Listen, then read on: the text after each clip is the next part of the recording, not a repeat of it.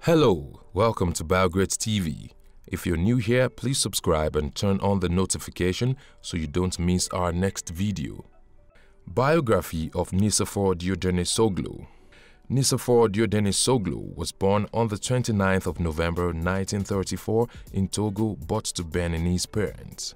He schooled at the University of Paris, where he obtained degrees in law and economics. Subsequently, he returned to his country, Benin Republic, which was then known as Dahomey.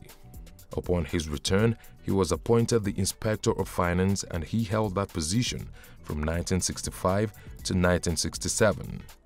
When his cousin Colonel Nicéphore Soglo overthrew the government of President Soro Apathy, he was appointed as the Minister of Finance and Economic Affairs.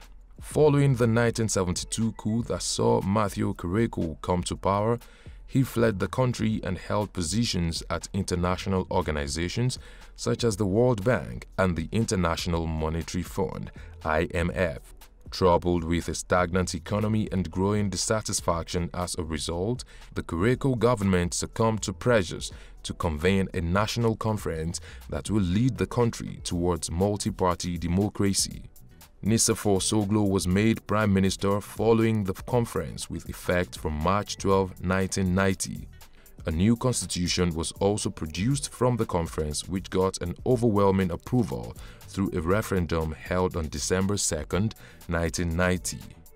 When the first multi-party presidential elections were held in the country on the 10th of March 1991, Soglo got the most votes, which however amounted to just 36.31% of total votes cast.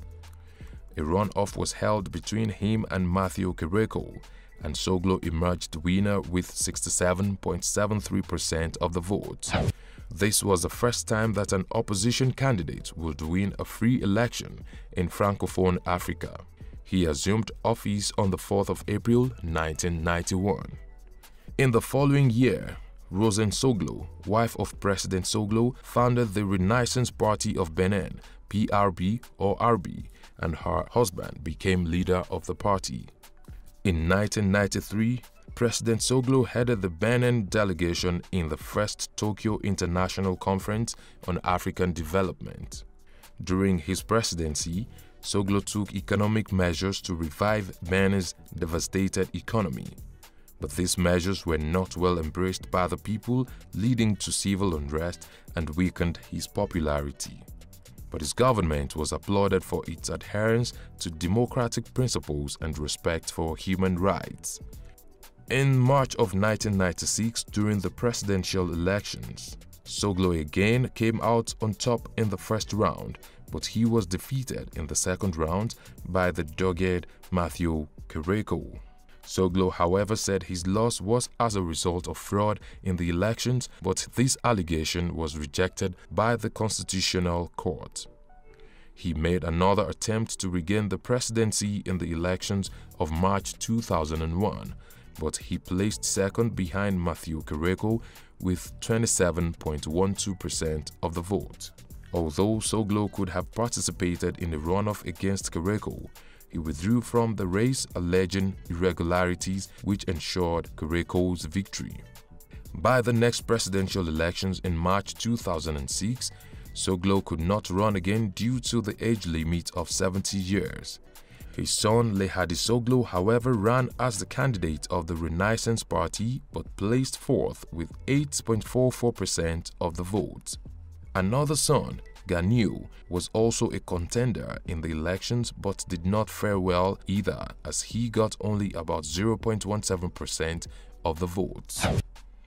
With the presidency eluding him but still eager to make more contributions in the political space of Benin, in December 2002, Nicéphore Soglo decided to run for the municipal elections in Cotonou, Benin's largest city. He emerged victorious with 41 out of the 45 councillors backing him. He was sworn in as mayor in February 2003. He was again victorious when he stood for re-election in 2008. His son Nicéphore Soglo eventually succeeded him as mayor in 2015. Nicéphore had previously served as his deputy mayor. Even though he then occupied just a humble position as mayor, his international statesmanship was not diminished. In October 2005, Soglo and former United States President Jimmy Carter jointly headed the multinational delegation of the National Democratic Institute and the Carter Center during the Liberian elections. In February 2005, Soglo was reported to have died while receiving treatment at the American Hospital of Paris, located in Neuilly-sur-Seine, but the report turned out to be false. He is married to Rosanne Vieira Soglo, who is also a politician in her own right. What have we missed out of this biography of Soglo? Let's know in the comment section. Will it be ridiculous to subscribe to our channel? If no, please like this video, share and subscribe to our channel.